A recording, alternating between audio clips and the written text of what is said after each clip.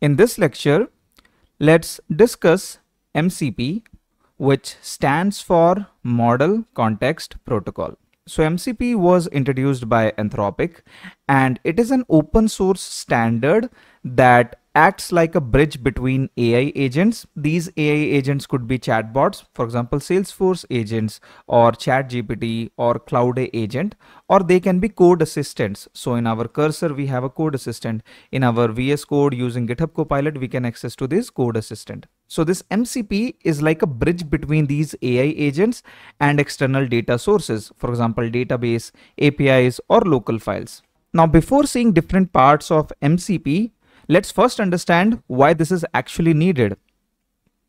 So here, let's understand this with an example. Let's say that you have an AI agent. It could be your Agentforce agent, or it could be your Cloud agent. Now, before MCP, let's say that you ask your agent to perform a job. For example, to the Agentforce agent, we say that create an invoice in the PayPal, or maybe to a Cloud agent, I say that retrieve Salesforce records or retrieve Salesforce account records. Now, for this Agentforce agent, it cannot generate the invoice in the PayPal because you may not have written the custom action or the custom services which can invoke the PayPal system and perform different activities. So your agent will not be able to do that unless you build a connection and you write some services.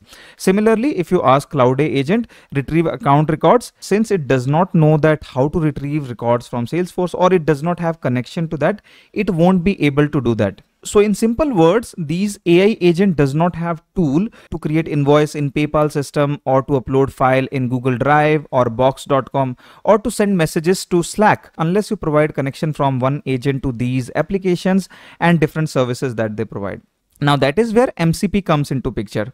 Now these applications, Slack, Google, GitHub, Salesforce, or box.com or PayPal, what they will do is through MCP, they will give you access to the different tools that you can use. For example, PayPal will give you tool to create invoice in PayPal system.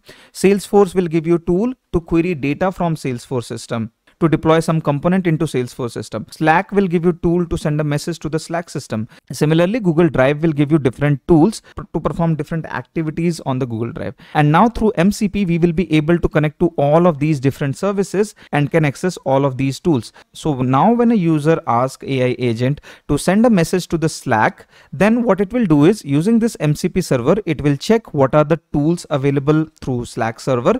So one of the tool would be send a message. And now using that tool, it will be able to send message. Again, there will be authorization needed here. You need a unique key to perform activities in Slack or Google Drive or GitHub. So that's all comes under this MCP connection with these different servers. Similarly, if you're on a Cloud Code or Cursor's AI Assistant or GitHub's Copilot Assistant, and you say that retrieve account records from Salesforce, then your MCP client will first check what are the tools available from Salesforce MCP. There will be a tool to query the Salesforce data, and now it will use that tool to perform this activity. So now we can say that these agents will be able to talk to these different applications and can access data from these systems. We know that AI agents are trained on existing data. So if you ask a question, it can only answer question from that data. So if you want to perform some activity on some application like retrieving Salesforce data, you will have to give it access to that. Now you won't directly give it access to that. Rather, Salesforce will provide set of tools to any AI agent. Now again, this MCP is not related to Salesforce. It is for all the different AI agents. So Salesforce will build tools for agents running on ChatGPT or on Cloud or on Cursor, anywhere, and they will use that to perform different activities on Salesforce. I think it is very difficult to understand through this theoretical definition of what MCP actually is. I think we should see it practically. But before that, I wanted to show the different parts of MCP so that you can correlate it. So an MCP has different parts. First of all, you have a MCP host where your AI agent run. For example, Cursor's AI Assistant, GitHub Copilot's AI Assistant, or Salesforce Agentforce AI Agent. And then they uses this MCP client to talk to the MCP server through this MCP protocol. So MCP stands for Model Context Protocol. So that's the protocol that the client will use to to talk to the server, and then these servers are connected to different applications and the different tools that they offer. So from this MCP server, it has access to all the tools provided by GitHub. It has access to all the tools provided by Slack. It has all the tools provided by local file system, or again, maybe if it is connected to Salesforce, then it has all the tools provided by Salesforce. So whenever user asks anything to the AI agent, which is the host, it will use MCP client, which will go to the MCP server and check with that application Salesforce what are the tools available there. And now whatever the user query is, let's say that retrieve account records, this MCP server will know that these are the 10 to 15 tools given by Salesforce. Using this, which tool I can use to retrieve the account records. So I think you understood these terminology. What is MCP? MCP is a protocol. It has different components: the MCP host, MCP client, MCP server, and the MCP protocol itself. So let's just see one example. I'm going to show you this example in VS Code. So here I am in the VS Code and I have this agent here, which is basically the GitHub Copilot's agent, and I have the agent mode enabled here. Now this can perform different activities. You know that it can create code, it can create LWC component and whatnot. But when I ask it to perform something on my Salesforce org, so here you see in this code editor, I'm connected to my Salesforce org. So to this org, if I ask it to perform some activities like, deploy this Apex class or query account records or find how many system admin users are there or different type of work that I want it to do, it cannot do it because it does not know how to do that, or it does not know what is the data residing in Salesforce. So let me just ask it. I'm going to say that right now the MCP server is not available here. So without MCP server, if I ask it, query all the accounts from Salesforce org and show in a tabular manner, then it will just give you some general instruction that to query Salesforce account, you can run the SOQL query and whatnot. Because we have not set up the MCP and it does not know how to query Salesforce records, or it does not have connection set up to the Salesforce org, so it cannot perform that activity. Now what I'm going to do is I'm going to go to this folder and I'm going to create a new file. I'm going to call it mcp.json, and that's how you will connect different MCP servers in your org. And here I'm going to paste this server configuration. So here I'm saying that I have a MCP server from Salesforce.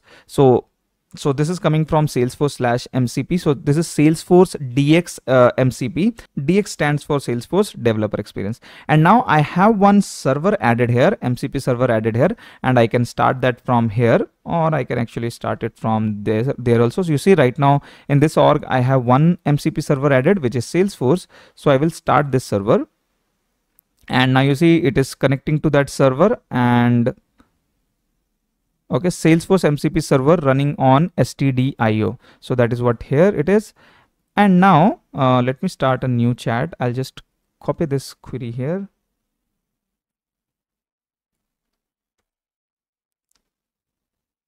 Now you see that it is using Salesforce MCP server to first of all find out who's this user, who's this logged in user, and from his org, it is fetching the account records. So let's just see this. Here it said that it is using the MCP project, and here it is saying that you must inform the user that we are going to use this one, which is my username of this Salesforce org. And then it uses this tool. So this is actually a tool. I'll just show you what are the different tools that it is going to perform a query in this org. Select ID, name, account number, type, industry, phone. Now it has access to the org, as well as it has access to different tools provided by Salesforce MCP server. And because of that, it is able to now query account records. So what happened last time was it did not had access to different tools and the org itself to perform activity. So it was not able to do that. But the moment we enable this MCP server here, which is Salesforce MCP server, now this server gives 10 different tools, which we were discussing that through MCP, you will give different tools to your agents, and using these tools, it is performing these activity. So let me just show you these different tools in cursor as well. So here you see this is my cursor's IDE, and here also I have the cursor's agent. Right now you see that there is no custom MCP added. It has GitHub and Slack here. I have not connected it, and there is no custom MCP as well. So I'm going to connect to my Salesforce MCP in cursor as well, because here I can show you those different 10 tools. That's what I wanted to show here. So here I'm just going to copy paste the same configuration. It is little different. Here it is called MCP servers. In there we were calling it just servers. And let me just save it now. Now if I come back here, you will see that now I have a MCP tool added here, which is Salesforce DX, and in this we get 10 different tools. So let's just click here. You see I have SF get username, and you can understand what is this. Now again, who's giving these tools? These are given by Salesforce DX team. Similarly, if you add PayPal here, then PayPal will give you different tools. Create an invoice in the PayPal system. Similarly, if you add a MCP server for Slack or for box.com, then box.com will give you different tools. How to upload a file in the box.com, create a folder in the box.com. So these are the tools that is given by the application itself, right? And the moment you add that, now your agent has access to these tools, and using these tools it will perform those activity. So for example, when we asked it, and let's just ask it here as well, because now we have this server. So let me just ask it here in the agent mode.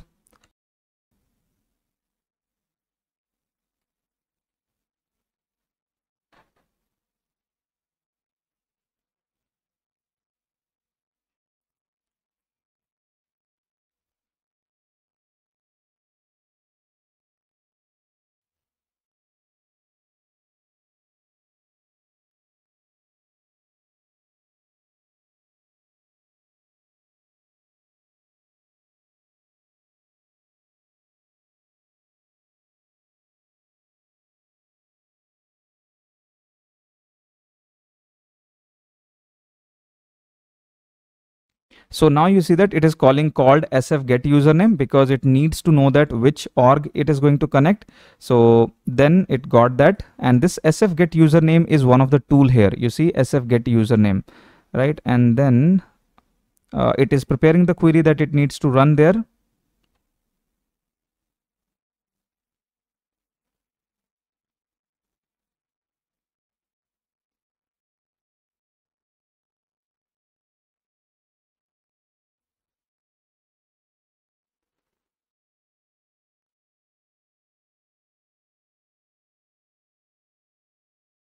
And now it is calling SF query org. So here you see this SF query org is one of the tool given by this MCP server. So using this, it is able to send the query to Salesforce org, and from there it is actually getting back the response. So here it is sending the query as select ID name from account, and now it used this SF query org. So through that it is able to connect to the Salesforce org, and it is able to get the account data. So these are the different tools given by Salesforce MCP server. Similarly, for all the other application, as we discussed, PayPal or Box or GitHub, they will give these tools. And once we have our server ready, so here in this MCP server, I have Salesforce connected now, and you connect all of your server, then your agent will be able to understand that which application needs to be executed, and from there, which tool needs to be executed to perform that task. And we did not build this service. This agent can actually perform this task directly using these different tools.